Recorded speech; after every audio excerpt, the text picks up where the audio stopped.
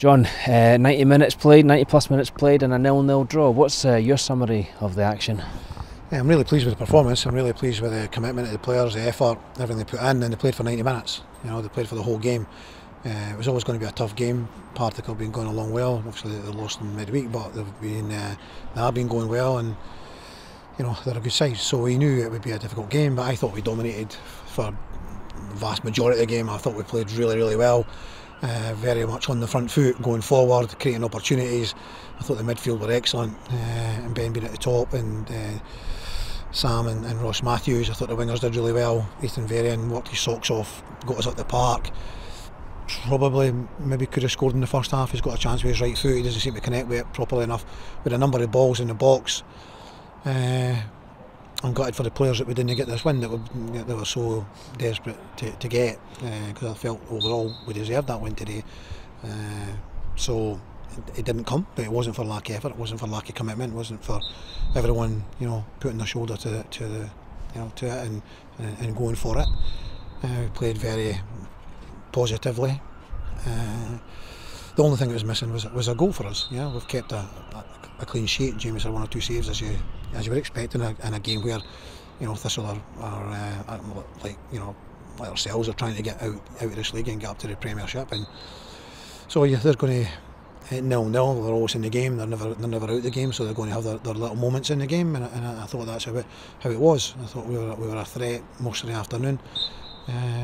Just didn't quite get the goal that our play deserved. Yeah, and despite all that possession and the majority of the possession, we still had to rely on Jay McDonald to help us out, you know. And after periods of inactivity, he really kept us in it.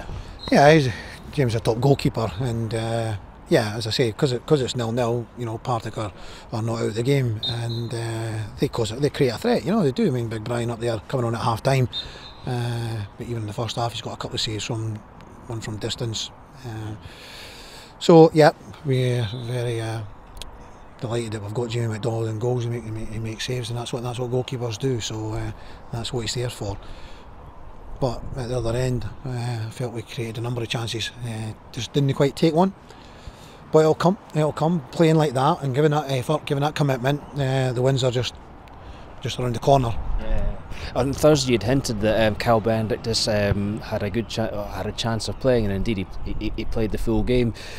Good to have him and Berra back together, and they had like really strong players up against them. Jakubiak first half, Brian Graham second half. Yeah, exactly that. Jakubiak, I thought they kept him quiet, and again, even in the second half, yeah, Brian's going to cause one or two problems, but overall they did really, really well. The two centre backs, yeah. When we were at our best, these were the guys who were playing. You know, they've been out of the team through injuries, and we've had to change things around, and there's been that, you know, unsettlement. You know, when you in an ideal world, you wouldn't change the defence too much if you can help it. Injuries come along, and you have to make changes, and you're forced into changes. So, but we went back where Benny was fit, and it was good to get him back in. I thought he was excellent, and along with Christoph. Yeah, I thought it was a whole good team performance. Regan Tumley put a couple of great crosses in the first half, really good crosses. If Daryl just got across the front of Foster, Richard Foster at the back post, he may have got a goal. Yeah, great effort, great commitment, great attitude, just didn't quite get the win. Unfortunately, you know, again on Thursday suggested that one or two players or one might be missing, and so Jamie Gillens was ill all week. He was in on the Monday, but he was ill after that. He doesn't have COVID, he's tested negative for COVID, however it is kind of like COVID symptoms that he's got. We're hoping he will be available for Wednesday night, hoping he'll be back in on Monday. And Ethan Ross had a strain to the hamstring, which was from last Saturday. It kind of flared up on the Monday though. So again, we're hoping he could be available for Wednesday night. So these are the two that were missing today, that maybe the fans wouldn't know, you know, why they're missing. Well, that's exactly, you know, why they were missing. Yeah. We may speak to you before that Wednesday game in a midweek interview, but it's a nice break from the league next Wednesday, and it's a cup semi-final to look forward to. We can't, even though it's the Trust Trophy and it's not the major cup competition, it's something to aim for the end of the season. Definitely, we're the holders of it, you know, we're joint holders of it, you know, so we want to keep a hold of it. We've just been doing to Kilmarnock. We know, you know, what they've got. We learn from that. last game. I think the first half we weren't great, we were poor, but for half time we did really well. Today we put 90 minutes in, so it's a game and a half we've done really well. Not quite got what we deserve, but delighted with the way that the guys have responded.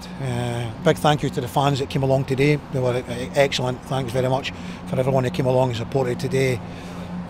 You guys are desperate for the win, we're desperate for it. We did everything today except win, but again a big thank you for coming along.